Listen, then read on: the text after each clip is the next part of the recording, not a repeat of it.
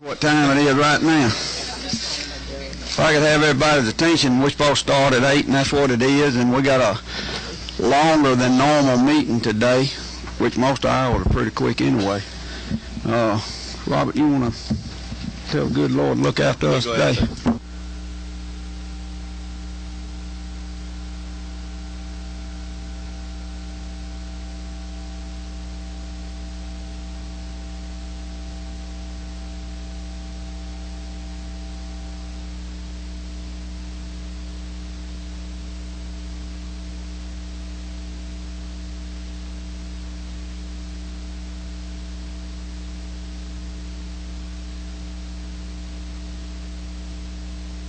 Sir, first thing I want to tell y'all is thank the committee very much for everything you did when Daddy died.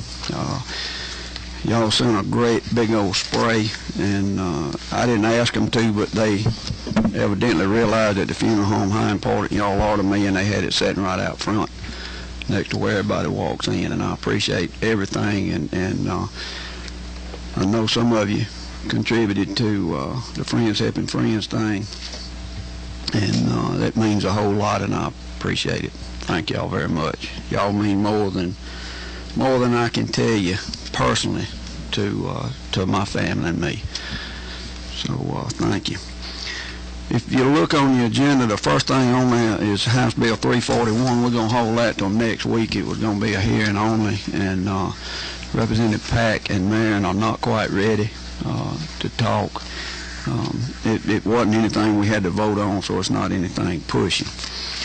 We're going to try to do the 2 Senate bills, and then we have a couple of presentations that I think y'all will be real interested in. I have invited some other folks that may be interested in a couple of them to come, but whether they get here or not, I don't know. So without anything else, Senator Ginn, you want to come up to the hot seat right there, please, sir? Right here, sir. That'd be fine.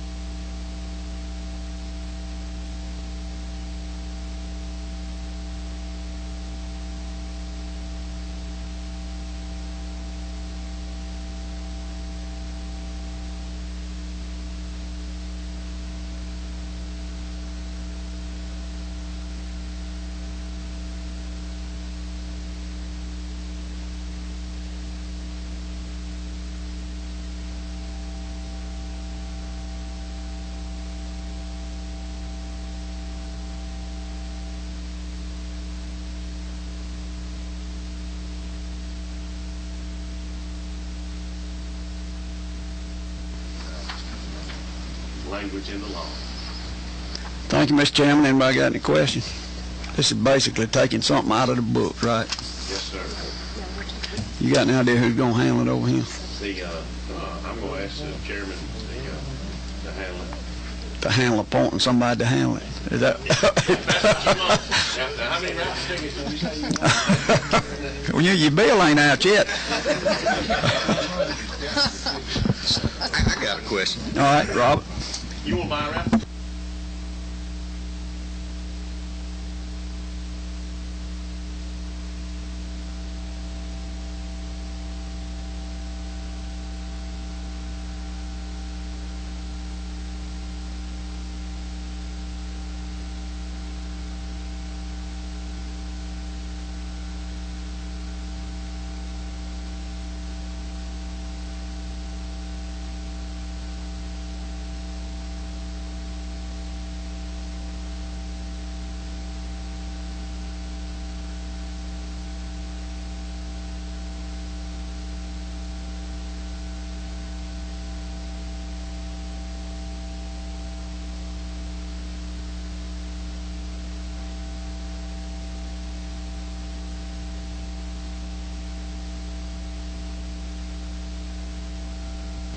Sydney, did y'all have anything?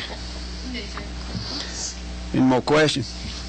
All in favor say aye. Aye. Opposed, no.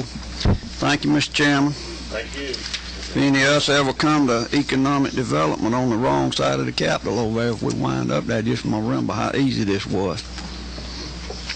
How simple it is. Thank you, Mr. Chairman. Chairman Wilkinson?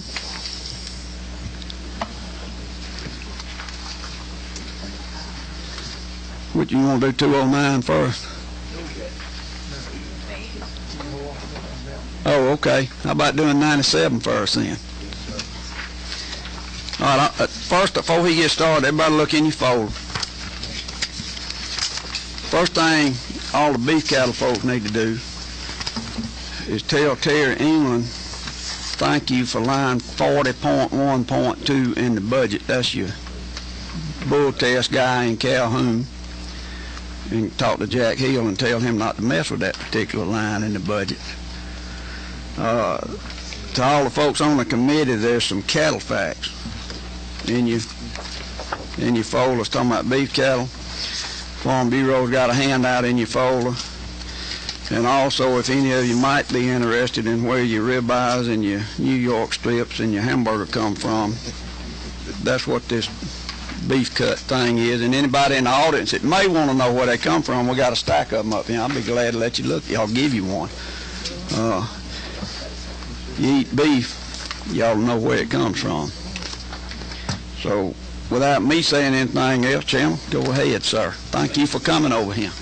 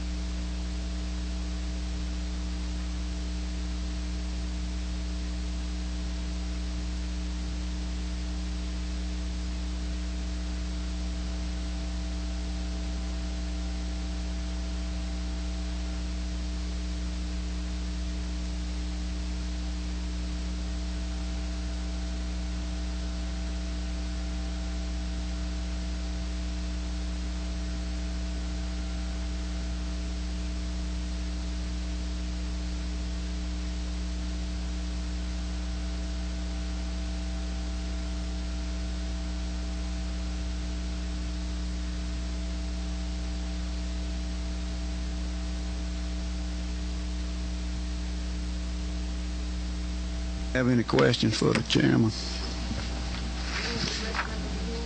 Huh? Well, there'll be a sign-up period this summer, and then the referendum will be held after that. I don't know what's the national checkoff on that? There'll be a specific date. It will be after there's been adequate time for the users to sign up. And the Department of Agriculture report. Okay. Executive Secretary of the Cattlemen's Association, Josh White's here. Did you want to? Just appreciate y'all's support. Chairman Wilkinson did a great job. Got any questions? Jeffrey? Same here. Just appreciate the chairman bringing this. This is probably the ideal form of government as farmers pool their money together to help pay for their research and promotion and education. So it's something we like and support. Appreciate it. All right, any more questions? Mr. Chairman, just Chairman Wilkinson, the answer for the committee, I think would be good for everyone to know, who holds the money, how it's collected, and how it's distributed. I think it might be a good commodity commission. Josh? Sure. And Jeffrey, has a lot of experience with commodity commissions as well. So it is administered by the Department of Agriculture. All commodity commissions are. And the commodity commission, once appointed, decides how to spend the money. It's farmer run. There will be 5 members. It is specified in this bill that 3 members will be cattle producers, 1 will be a livestock market operator, and 1 will be a dairy. So we're incorporating all the stakeholders that will pay into the checkoff, what we call the checkoff of the commodity promotion, and ensure adequate representation. And they will decide how to spend the money within the boundaries of they would be able to assess up to $1 a head, not more than $1 a head. And if an animal sells possessed, then $100 per head would remain subject to the assessment. If you look on the bottom of the front page of this handout and the bottom of the back page of this handout, it kind of answers what you were asking.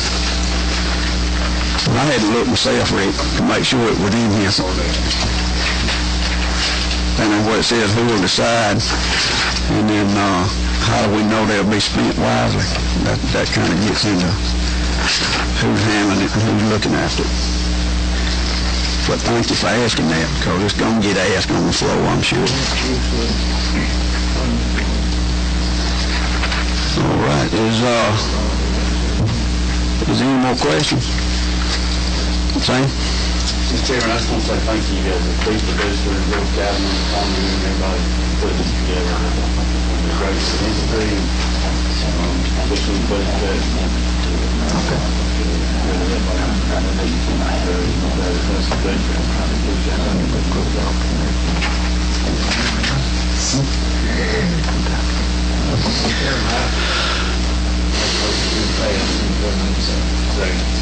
All in favor say aye. Opposed, no. Sam, you going to handle this on this side? Okay. Mr. Chairman, I hate to do this to you, but there's been some questions pop up in the last 10 minutes about 209.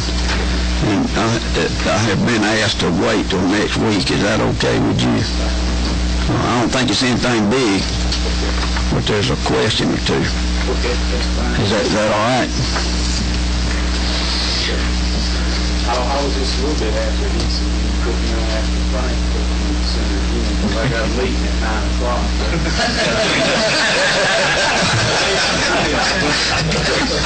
But everything worked out okay. I was amazed that we ain't got to you yet with him in here. That's what. Thank you, Tim. Also along the beef cattle lines, cattlemen's doing their breakfast in the morning. Everybody is invited, not just the Ag Committee, but the Ag Committee is especially invited. Is at 2:30, room 2:30 in the morning, starts at 7:15. And they steak biscuits, and they ain't cube steak. They real tenderloin steak biscuits. It'll be worth your time to try to eat one of them.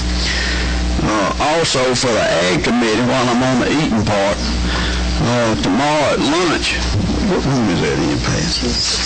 In 216, the game fowl breeders are having a lunch for the Ag Committees. So we get to eat beef in the morning and the chickens at dinner time. We have 2 presentations, and right before we get to that, according to the Equine Commodity Commission law, we have to appoint an ex officio member. The Senate does one and the House does one. One of them has to be from the South, one of them has to be from the North. And it's delineated in the bill what North is. So basically it's Macon North is what we have to appoint one from. I'm going to assign a subcommittee to get together before next week, if you don't mind. Barbara Epps, would you mind, since you're on the exposition authority, being the chairman of this subcommittee? And then I'm going to appoint Sam Watson, Margaret Kaiser, Patty Bentley, Regina Quick, and Dale Rutledge. That'll give the new folks on the committee something to come back, if that's all right with everybody. we got to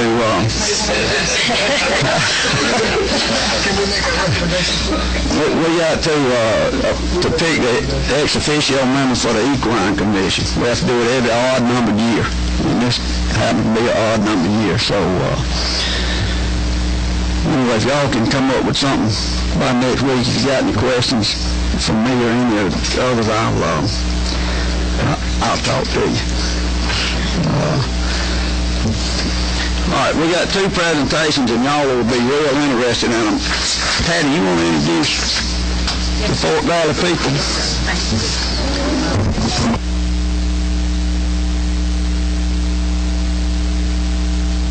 Good morning again.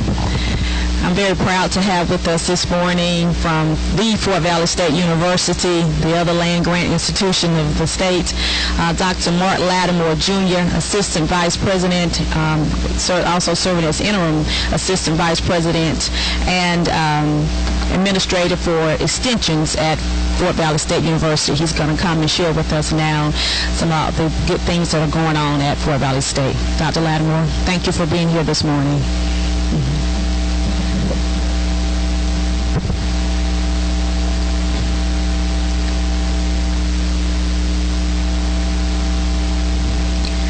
Fort Valley State, as we all know, is in beautiful Peach County that is represented by Representative Robert Dickey and myself. So we'd love to invite all of you down to the Peach Festival in June. Get some of that homemade peach cobbler.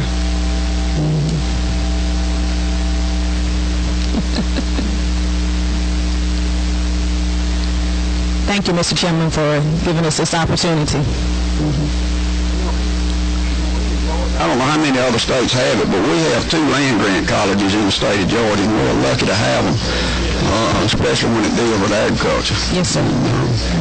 One's in Athens, and one is in Fort Valley.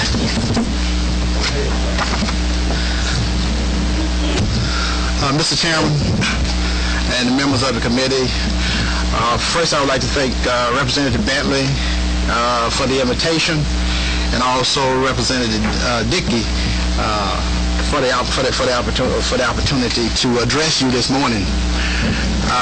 While the folders have been circulated, I'd like to give you just a little information about me. I grew up in Southwest Georgia, a place called Western Georgia. Anybody heard of Western Georgia? Okay, it's about halfway between Columbus and Albany. And I always tell people that the people in Columbus get their mail from Western, through Western. Growing up in Southwest Georgia, I grew up on a farm, and we raised primarily peanuts and corn during that time. I did my undergrad at Fort Valley State. I got my master's from University of Georgia in soil microbiology. Dr. Joel Giddens was my advisor, and I spent about 10 years in the Midwest. First at University of Missouri, and then the other 5 was Chevron as a research agronomist. So I had an opportunity in '84 to move back to Georgia, back to Fort Valley State. For some reason, I couldn't shake that land grant, I would say, initiation that I received early.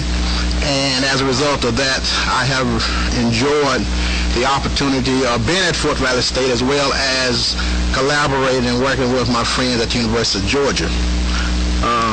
Many of you may not know, but Scott, the Dean of the College of Agriculture, Environmental Science at Georgia, and I shared the same advisor at Missouri during the same time.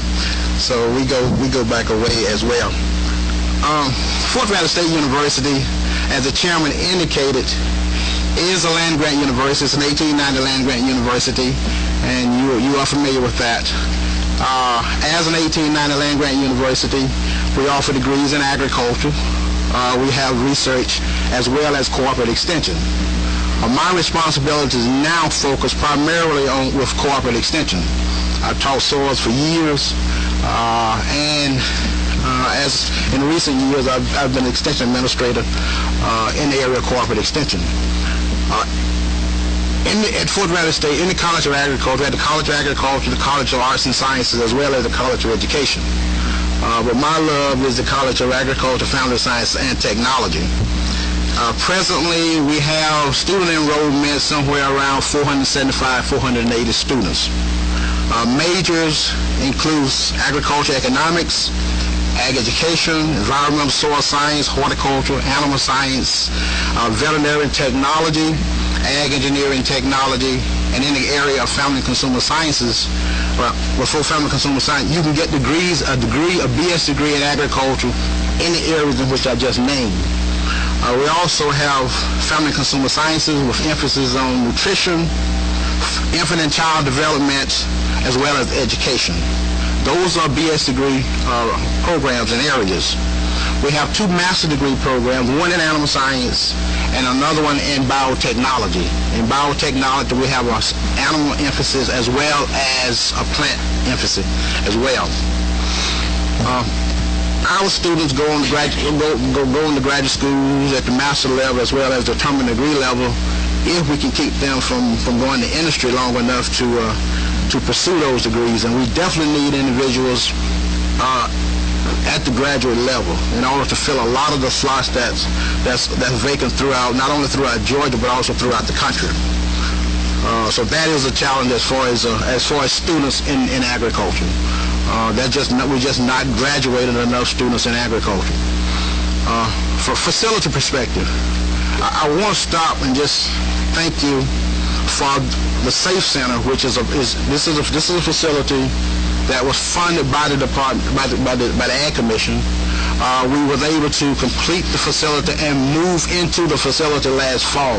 So we're very excited about that. What is the Safe Center? The Safe Center is a facility in the case of emergency where evacuation is needed. We can house somewhere between, I think about 80 horses in the facility. 100 dogs, 100 cats. So it's a very nice facility. You will see it in your package, at least part of it anyway. We're in the process of completing a biotechnology addition to our Starwood research facility. So that project is way on the way, and we're very excited about that. We have a family development and a child development project that we are in the process of finalizing the budget this week so we can submit it to the board for approval. These projects are facility-funded projects through USDA, a facility grant that we received through USDA. We also have a Head Start program that serves several counties in the state, primarily the central part of the state. The Head Start program is operated through the College of Agriculture. Are there any questions thus far? Let me talk about cooperative extension and followed by research. You have a packet, and I'm not going to read all the material that you have here. Please take a time and take a look at the material that we have here in the packet. On your left side, you have a cooperative extension program bulletin. This bulletin outlines pretty much what we do with the different programs in cooperative extension. We have an ag natural resource program. We have a family consumer science program, community development program, which we just reinstituted about a year ago, and we have the 4-H and youth development.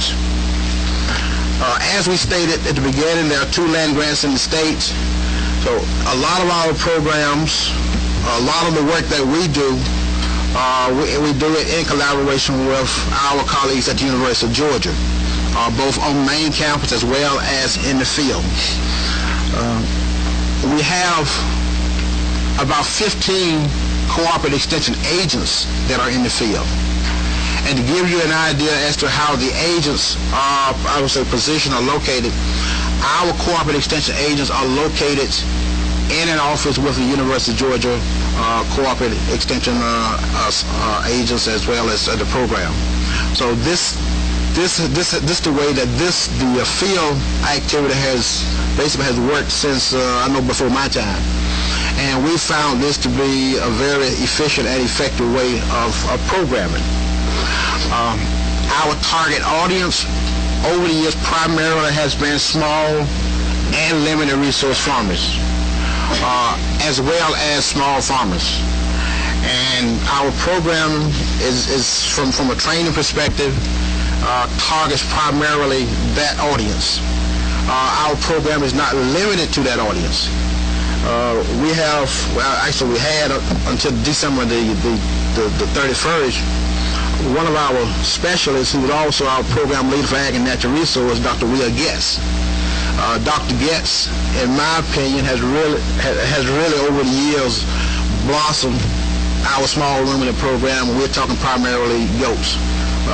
Dr. Getz has interacted and trained many people throughout the state and beyond that's interested in small ruminant, in this case primarily goats. I say primarily goats because he has a love for sheep as well. Unfortunately, he retired in December, but fortunately we was able to buy 30% of his time, so he still will be with us and he still will be engaged in programming. The Focus magazine, the Focus Bulletin, is a bulletin that we use to really highlight some programs and successes in extension. The one that I'm holding up is the most recent one. I reviewed the next one that's coming out here shortly yesterday. The person that's on the cover is a person that decided to meet with us, and we talked, and we formed a collaborative effort with Mr. Martin here. Mr. Martin is the CEO of Got Your Goats. He markets product, fresh goat product, to Kroger's in and around this area. So that has been a very good relationship. There's a story in this booklet that discusses those activities. So if you get a chance, take a look at it as well.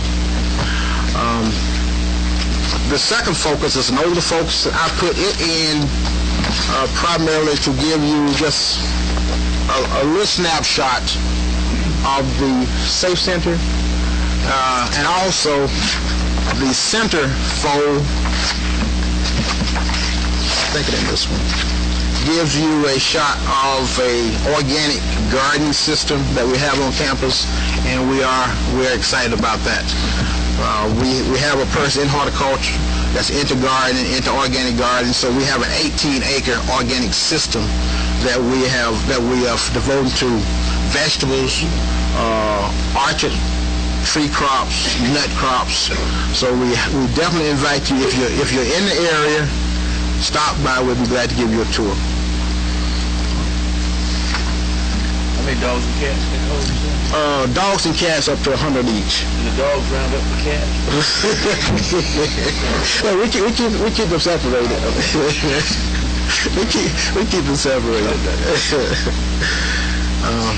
This is a picture of one of our farms, our research farm, and that's the site where we usually have a field day every 2 years. So when we have our next field day, you will receive an invitation, and we would love to have you to visit the campus. This publication highlights some of our research activities.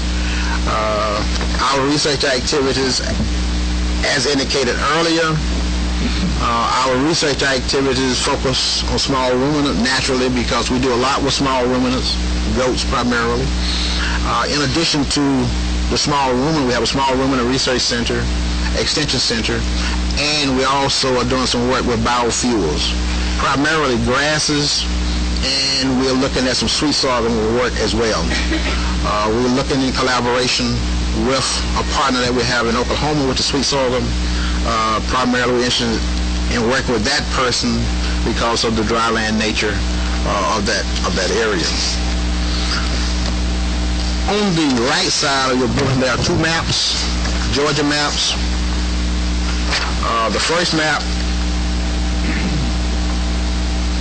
I want to highlight what we're doing here at those locations throughout the state. In addition to our cooperative extension agents that we have located in the field, and the agents cover primarily 34 counties, we have what we call a mobile technology classroom. It's an 18-wheel unit which has about 25 computer stations, and that unit has served us extremely well. we provide training to farmers from training, USDA training when it comes to developing farm plans. We use that unit in conjunction with Farm Service Agency. We take it out to the field, set up wherever they want to set it up, and invite farmers to come in. Farmers, seniors, youth, you name it. If there's an opportunity to utilize this facility, citizens want to utilize the mobile technology classroom, and it is available, they can use it. Now, for this map, for the last few years, we worked with seniors on Medicare, on the Medicare initiative, and the counties that we have highlighted on this map are counties where the unit provided training over 2012. With Georgia Care, we partnered with Georgia Care, and the training was related to the State Health Insurance Assistance Program they call SHIP, and also the Senior Medicare Patrol Initiative. This was an outreach initiative where Georgia Care wanted to enroll many rural citizens in the program. And what that meant was that Georgia Care was targeting individuals in Medicare assistance program and educated Medicare beneficiaries to protect them as relates to health, and also to give them ideas to what to look for in the case of health care fraud. There was 22 statewide events as it's located here, which included the Social Security Administration, the Division of Family and Children Services, Walgreens, Hampton Inn, senior centers, and others. Some of the successes from this particular training utilizing this unit included that was about 375 extra help provided to low-income subsidy applications, and that Georgia Care estimated a saving about $1.5 million just by providing that training. They train 404 qualified Medicare beneficiaries, and the potential saving there are a little over $500,000. So other target training included 171 Medicare Part C enrollments, which was completed, and 553 Medicare Part D prescription drug plans enrollment were completed. So we were very excited about this opportunity, and we see this opportunity continuing. From our rural community development component, our rural development area, we just received a grant from USDA for $100,000, and about $39,000 added to that. The lighter color blocks include the counties in which we are serving, and basically what the SET program, the Strong Economies Together, it's a training situation where local individuals are being trained to really just see what can be done in order to enhance the economy in those rural areas. So that project has just taken off, and as we indicated, we are excited about that. One other project success story that I would like to highlight is right next door to Peach County. That's Twiggs County. University of Georgia and one of our extension specialists was able to get a grant funded where they was targeting 4-H youth. And as a result of getting that grant funded, youth from both targeted by both UGA and Fort Valley 4-Hers, these are 4-Hers, was able to spend about a week in Washington, D.C. and focus on Citizenship Washington. It was a Citizenship Washington focus. As a result of that experience, the first year, I think the library was destroyed. The Twiggs County Library was destroyed, and these students led the efforts in raising money to rebuild the library. So we're very excited about that those collaborative efforts. And I could go on and on, but I'm not going to do that. We have some excellent programs. We have some excellent outreach programs. We also have some excellent research programs, and we have seen those programs grow. We are working more with farmers now. Farmers are engaged. Whereas in the past years, it was very difficult to get small farmers to really just come to meetings and receive the training they need to sustain their operation. And we see changes in that direction, and we're very, very excited about that. Any questions? Question for Dr. Lattimore. Thank you for coming, sir. Fort Valley sometimes don't get the recognition that Cal College in Athens does, but we know y'all down there, and we appreciate what y'all do, especially for smaller farmers. Anybody have any questions? Oh, we got a bunch, brother. So I just have a comment. Okay. Follow up, the program y'all had in Queens County was just a home program for the season. And I think the National 4-H came down and did a video as part of the national program. The dedication of a group of kids.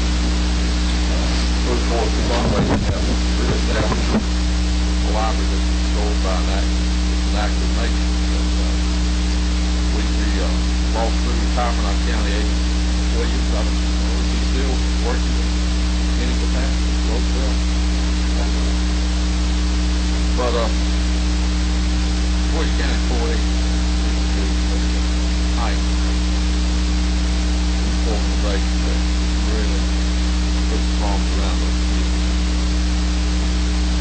Just have great roads, and they return that by taking a forward step. Great fun. We put the library that was about complete. It's been replaced with a applaud Lattimore what he said his employees and his staff that provide leadership which can be I just have a comment as well. I grew up in Athens and was a 4-H'er. I remember that I'm an urban legislator on this committee, but I first learned about your college probably 20, I'm not going to say now, 20 plus years ago, from an alumnus of yours who was Assistant Secretary of State.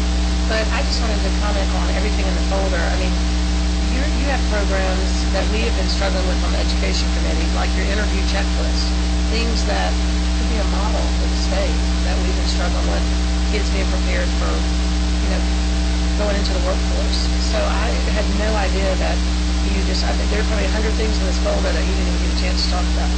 So it's amazing. I just wanted to applaud you. I hope everybody really goes through the folder, because I've been sitting there looking at everything. It's amazing. Absolutely. I think so. Yeah, you've got things in here that our Education Committee could model for the state. So, great information.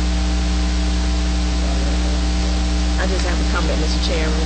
On behalf of Representative Deacon, myself, would like to invite you all down to see the beautiful campus of the Fort Valley State University. April 23rd is the Ham and Egg Issues Breakfast, so we'd love to all you all to come on down and taste some of our eggs and ham down in the south part of Georgia, okay? The middle Georgia area. Fort Valley does have facilities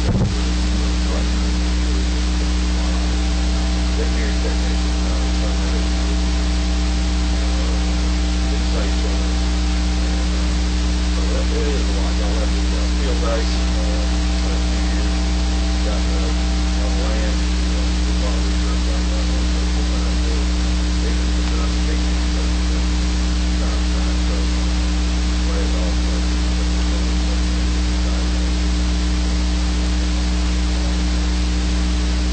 And that mobile technology unit can go to any county across the state, right now.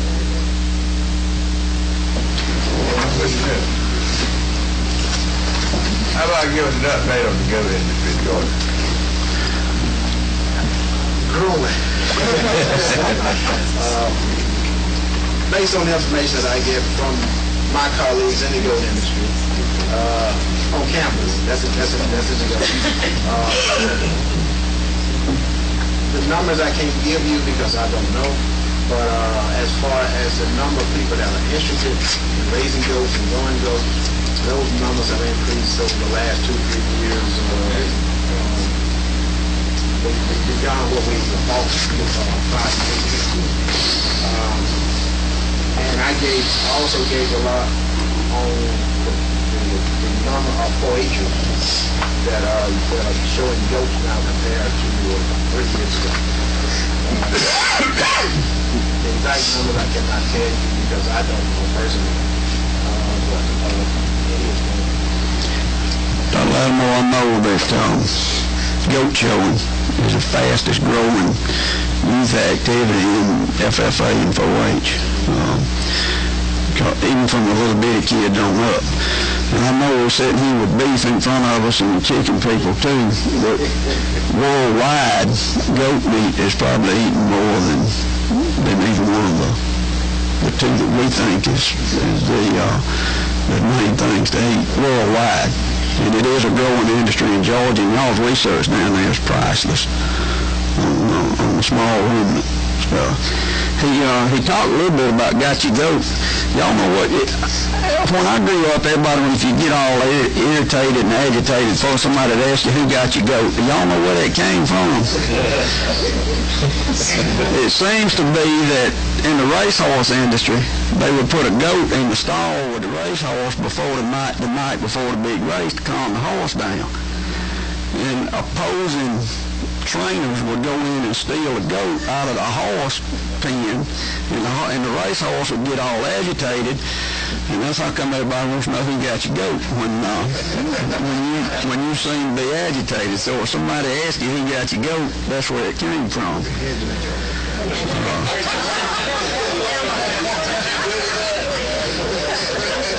You never know what you're going to learn in ag committee.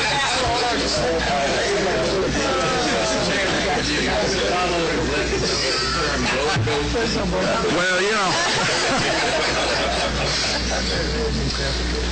thank you, sir.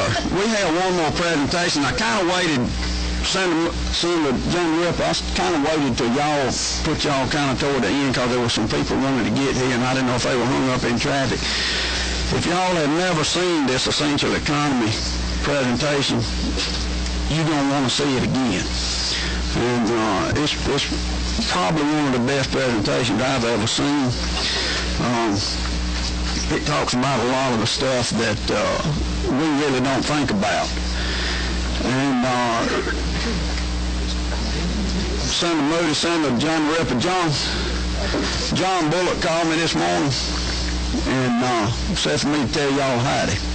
He's sitting in his shop in Oak Lockney and not missing this place at all.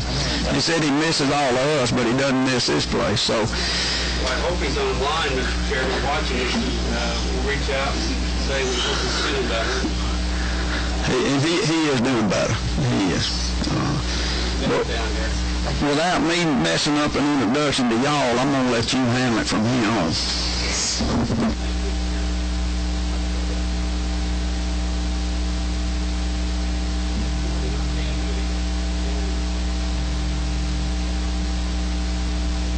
Red dot now. I'm Dan Moody, and my good friend Sam Zamarippa and I really appreciate the time, Mr. Chairman, that you've devoted to us today. And we would also like to thank the committee members for the sacrifices you make to serve in the General Assembly and address the needs of the state.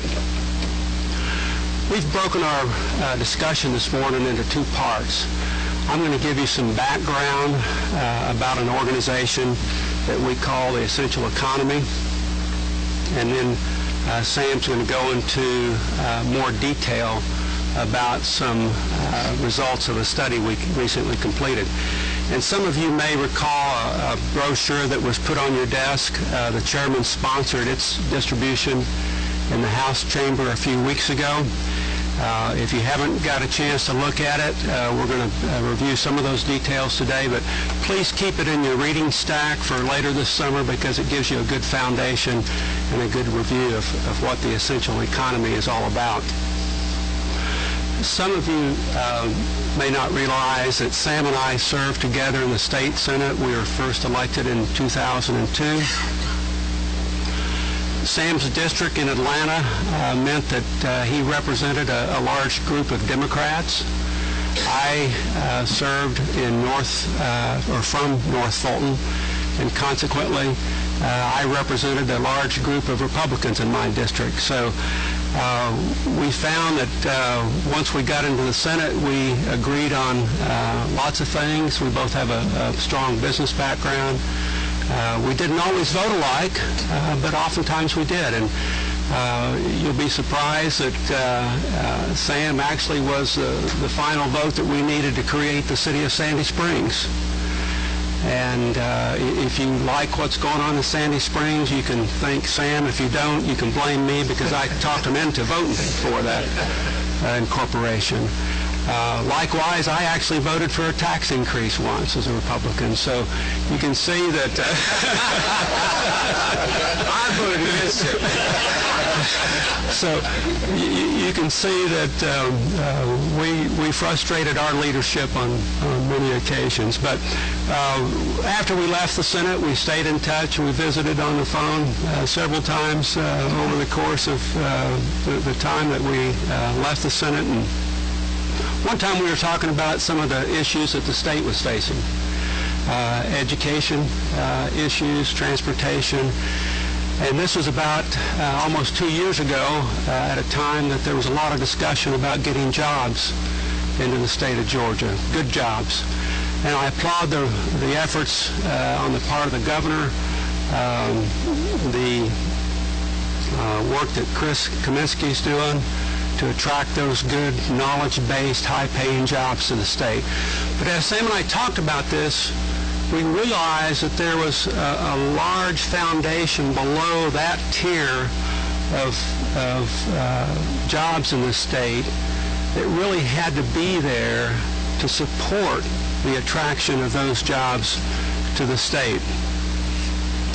And if you think about it, when you bring some of these companies to Georgia to look at the opportunities we can give them, those people want to have clean sheets in their hotel rooms. They want to eat off of clean plates. And that foundation really needs to be in place to attract those types of jobs that we all would like to see in the state. And as we looked at these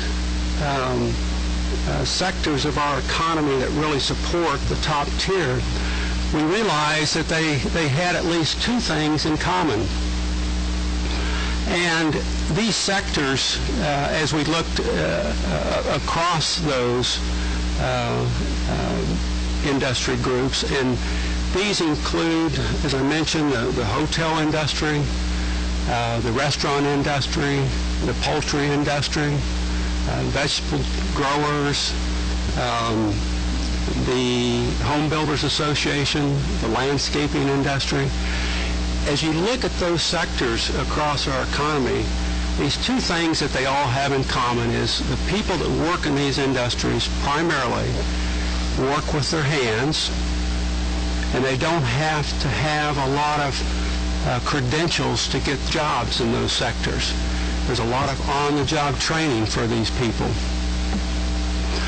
If you take a step back and start to look at that like we did, we were curious really, what is the contribution of those sectors to the quality of our life in this state? We reached out to people that were experts in the economy, and frankly we didn't find any work that had put together a comprehensive study on the combination of these groups. There's a lot of information about the individual groups, but there wasn't any comprehensive information.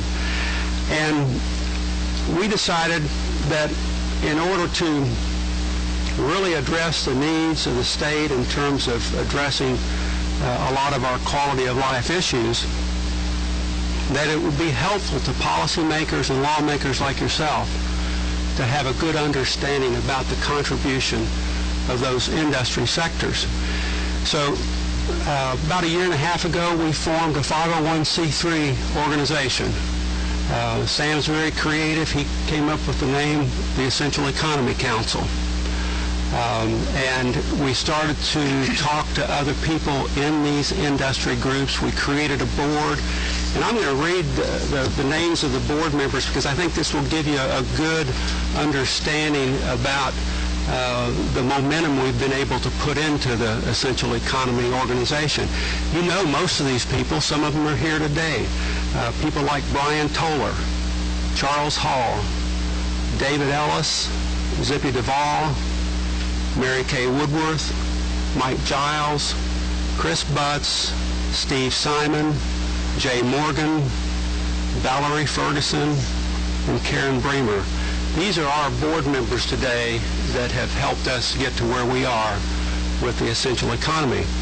And when we put the organization together, we started raising funds. As I mentioned, we are a 501c3 organization. We started applying for grant money. We were very successful with that, with a nice grant from the Kresge Foundation to help us fund some of our research. We reached out to the Boston Consulting Group initially to help us start to test some of our thoughts about the contribution of this organization, or the contribution of these sectors to the quality of life in Georgia. And with that foundation, we hired some folks from Georgia Tech within their sector, or within their community, that specializes in the economy. We also talked to one of our economic advisors, Sam Cunningham, with the Federal Reserve Bank in Atlanta. And as you can imagine, they have a host of information about economy statistics.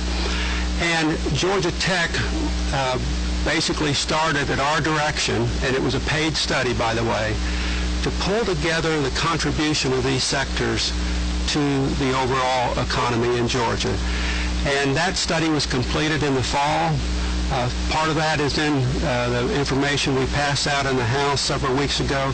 Sam also has a much more detailed report to share with you today. So the only other thing I want to share with you before I turn it over to Sam to review some of the findings of the study, and Sam also does a great job of filling in the holes that I forgot to mention in my presentation, is I want to make it very clear. We are a research organization.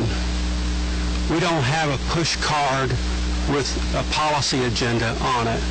We're not here today to ask you to support a particular piece of legislation or to not support a piece of legislation. Our board members, on the other hand, as they represent their various associations, will do that. And they don't always agree, as you can imagine, because certain times a piece of legislation may help one of them and may hinder another. But ultimately, we've come together to address this large sector of our economy called the essential economy. So, Mr. Chairman, if there aren't any questions for me, I'll go ahead and turn the rest of the program over to my good friend Sam Marippa.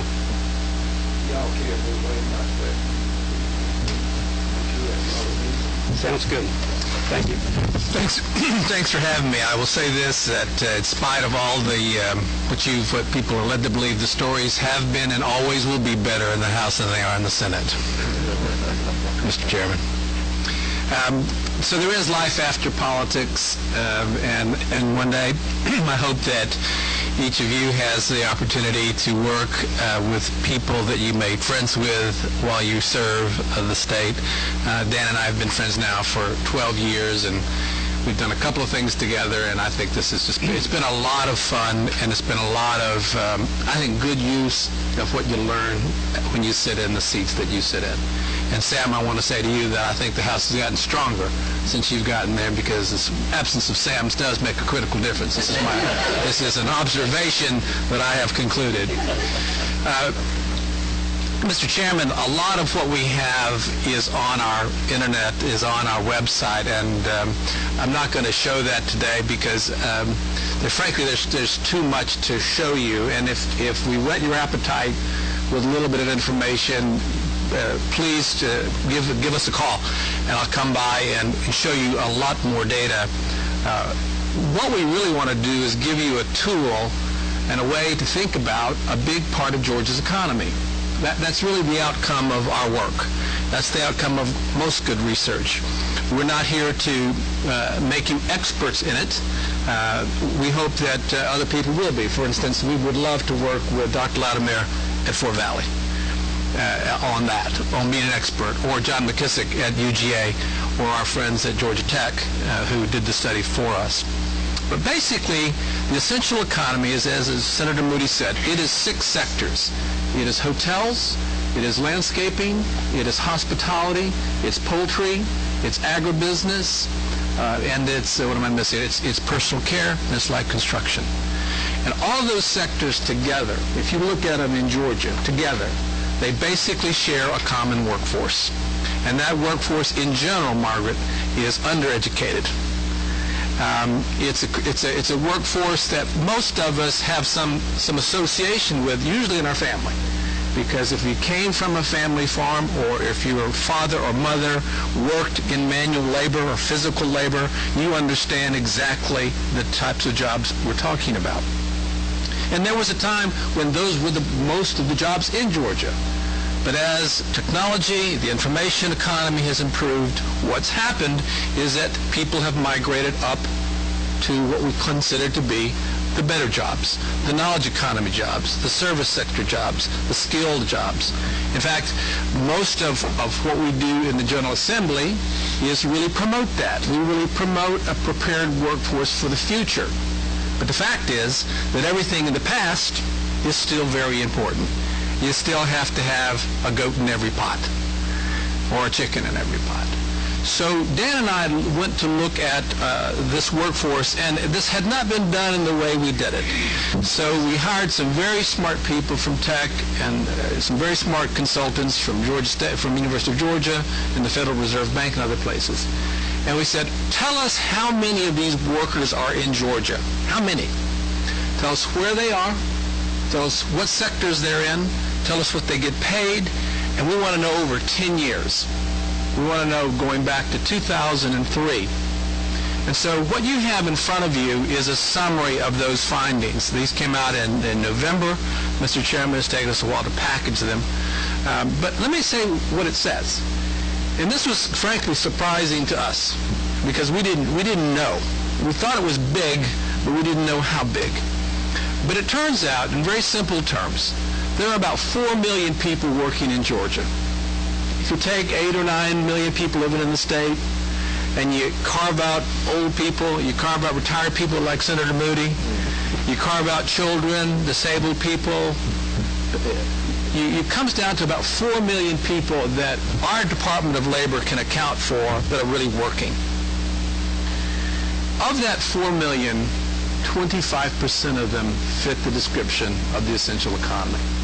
In other words, 1 out of every 4 workers is doing work that's this physical kind of work.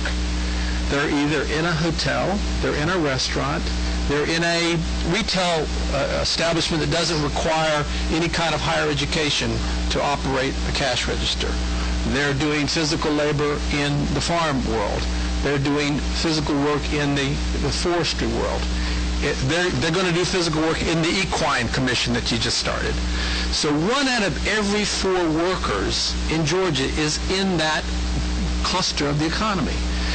We found that kind of shocking because most of us talk today about the knowledge economy. We talk about, for our children, that's what we aspire to. For the hope of our state, that's what we aspire to. We're proud that our universities provide talented people to execute those jobs. We put a lot of money into that. But the fact is that our economy in Georgia, this is a conclusion from our study, cannot function without the essential economy. It is structural. So Sam, for instance, if you are lucky to get a Hyundai plant or a Kia construction plant in your district and it was in a green field, you couldn't build that unless it was surrounded by the essential economy. Why? Because people have to have places to sleep. People have to have food to eat. It has to be fresh. It has to be clean. It has to be safe. 24 hours a day, every day of the year. So the essential economy is an enabler. It's a structural component of what the state does. So for us to be able to come to the Ag Committee, and we know you understand this. We know you understand it from an agricultural point of view.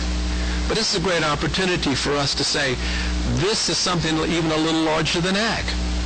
But it's something you share with other colleagues who are interested in economic development or education or good public policy that supports the future of the state. So top findings are these, Mr. Chairman, and then I'll explain any of the graphs that you're looking at in this document. One out of every 4 jobs. Second, it turns out that the essential economy is big in every one of our economic development regions. It's very big. In some, it's off the charts big. 3, it's big in all counties, all 159. And if you open to the middle of this book, you can see those blue lines. If you find your county, most of the counties hover north of 25% of the employee workforce. 4th, if you just took the sales tax alone that these employees pay, just the sales tax, it's about $114 million every year. And then if you take the aggregate value of all these sectors together, of Brian Toller's group, of Charles Hall's group, of Karen Bremer's group, of Chris Butt's group, it's $49 billion every year. So what we wanted to do was to give you a tool so that as policymakers, you are in a position to say, you know, we think that we need to understand the implications of anything we do related to these sectors combined. And that's what the essential economy is.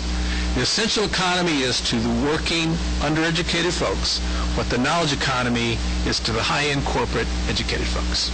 So, Mr. Chairman, that's a summary of what we've done. We have a lot of data, and it's visual, and I can't show it. I think it'd be hard to show it this morning, but I had it prepared because I was going to show, Mr. Vice Chairman, I was going to show your district and how it broke out. But we have every single job by every single county, and it's defined by the definitions that you'll find in the back of this, which goes to the detail of the people we include. With that, Mr. Chairman, I'll open for questions. Senator, tell me if I'm wrong.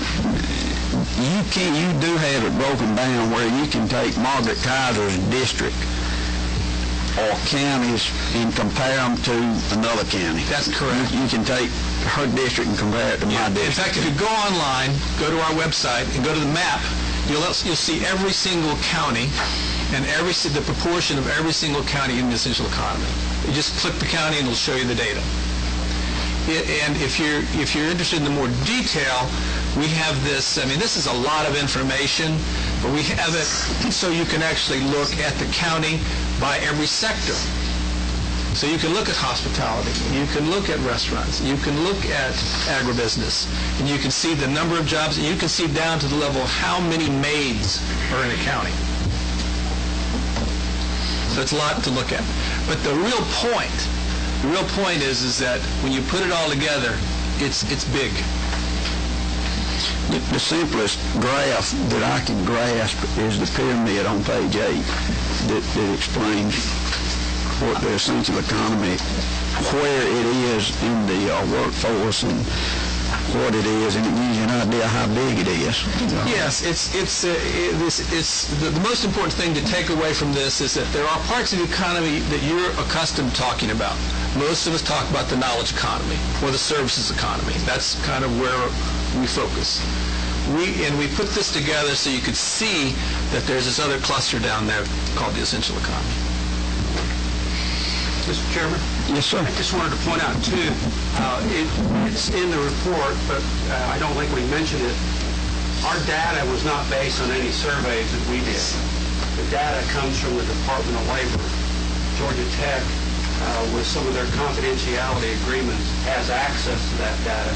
So this was based on information that employers provide to the state It wasn't done through any surveys that we conducted, so we feel like the information is very independent. Back to your other question, Mr. Chairman. Alice, if you took Lowndes and Clinch, if you take the southern Georgia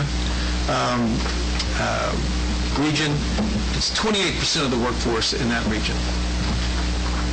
In that region, where a couple of your counties reside.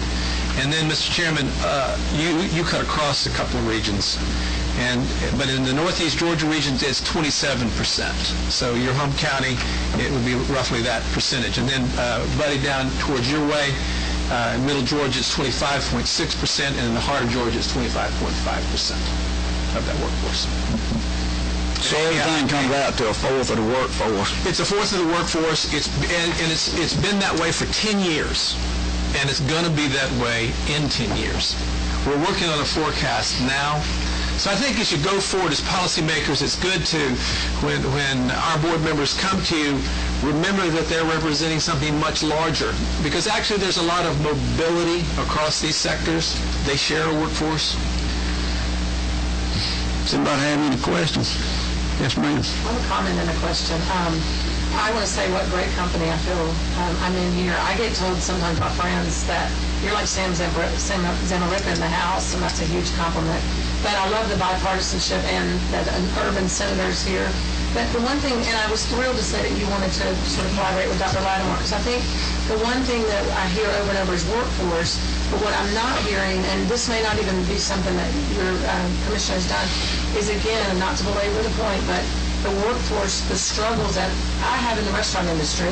And I got to fly down with Ryan Toller. I've been to Alma and Moultrie now to meet with farmers, and they say the same thing, that the immigration debate was so harmful to their industry because they cannot get a workforce that is steady, that will work the hours they need. We're having the same struggles in the restaurant business. Just the workforce seems out there if you give the unemployment rate looking at the 9%, but getting them trained to do the job has been our biggest struggle. Folks showing up and they can't get to work on time, they're not dressed appropriately. And we are overly generous business owners. I've gone and picked up employees who can't get to work on time because we needed them there, and that's been our biggest challenge in now expanding our restaurant growth because the employees just don't have the skills to come in and do the job. Even though they're, what you're saying, they're undereducated. There are 4 threats to the essential economy. 4. The top one, unfortunately, we all share something in common with. Everybody's getting older. And the older the workforce, the less capable they are of executing the work at this level. And I know that you've probably been following the age demography in Georgia, but it's a serious issue. Sometime in the next 15 years, the vast majority of people tip over the age of 60. So age is the number 1 threat to the essential economy. The second threat is that all we're doing every day, and it's important, and we should, is we're encouraging all of our young people to become educated and go into the knowledge economy. I have not asked my daughter to get ready for Gotcha Goat, even though I'd like to own it. She went to a fine university, as do your children or your grandchildren or your young children. That's what you aspire. So we call that the aspirational challenge. The third threat to the essential economy is regulatory. And I know that you all pay a lot of attention to that, but because the margins are fixed, because the price of a tomato or the price of a watermelon has been in play for hundreds of years, and those margins have been squeezed and squeezed. The cost of making a bed has been squeezed and squeezed. So those margins are very tiny in comparison to the knowledge economy, where we have these big, big overvaluated propositions. The fourth threat to the essential economy is immigration, because we have, as a country, used immigrants to fulfill roles as we've transitioned, and we've done that for hundreds of years. So those 4 things, Margaret, are the threats. And if you add them all up, it does make Mike Giles lose a little sleep at night. It does make Brian Tolar lose a little sleep at night. It does make Karen Bremer wonder how we're going to expand it. And I will say one last thing about that point. A healthy essential economy does a lot of things, but most important, it gives people mobility. So if you're a Dem, and you're thinking about this, think about the mobility that the essential economy provides. It is still a place where a person with no education can show up and work. And the first day they're a laborer. The next day they're a crew manager. The next day they're a manager. The next day they're thinking about getting a truck. They get that truck, they get a trailer, they're competing with Tommy Williams now. So, and you can do that. You cannot do that at IBM. You can't do that at the house. You got to pay your dues. But you can do that in the essential economy. It is still full of America possibility.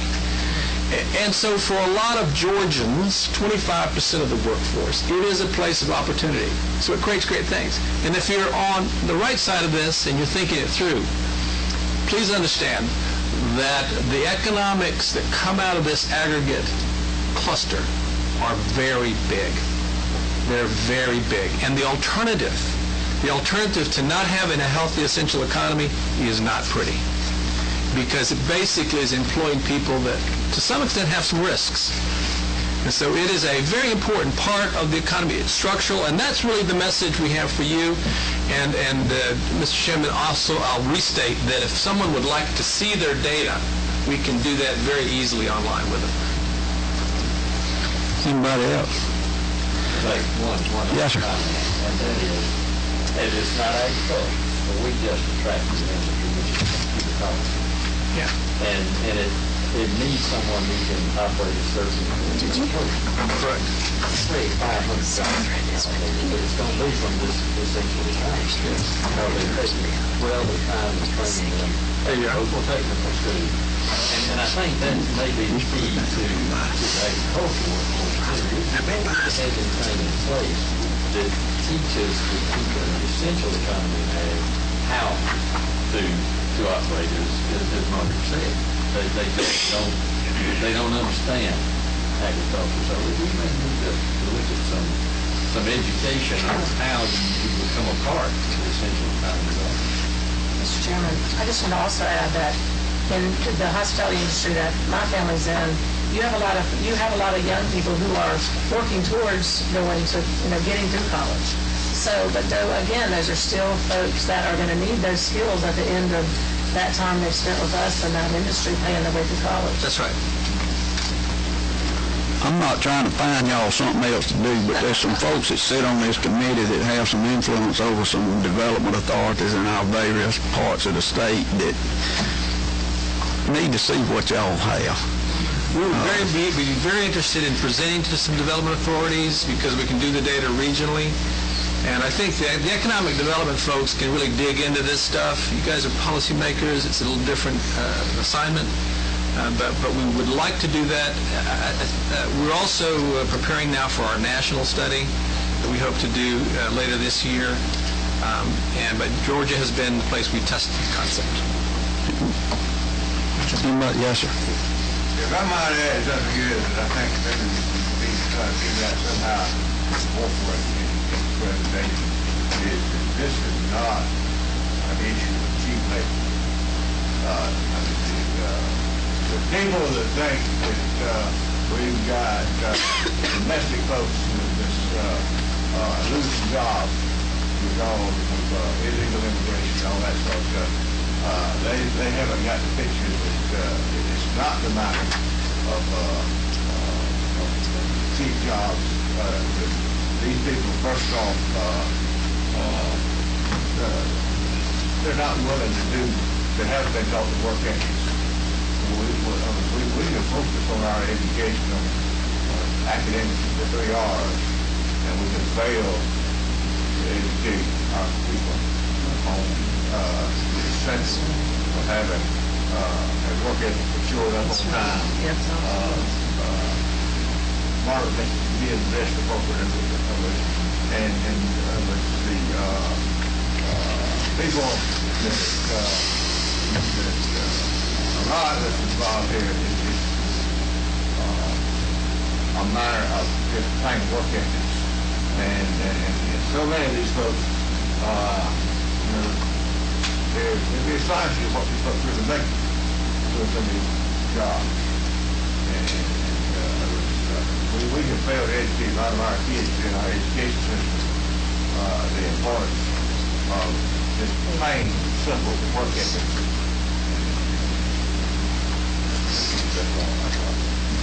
Alice, it's a very important issue, and I think you talked to Mike Giles about it, or Brian. I think they'd say the same thing. And when Dan and I talked about this, we made some little recommendations in the back that you can take a look at.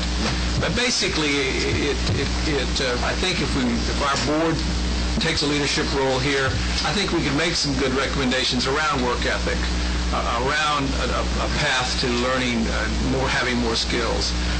So I think that there are things that can be done. We're very comfortable, everyone's very comfortable doing that at the university level, and to some extent at the community college level. And maybe what this work says is that there's another step in here somewhere.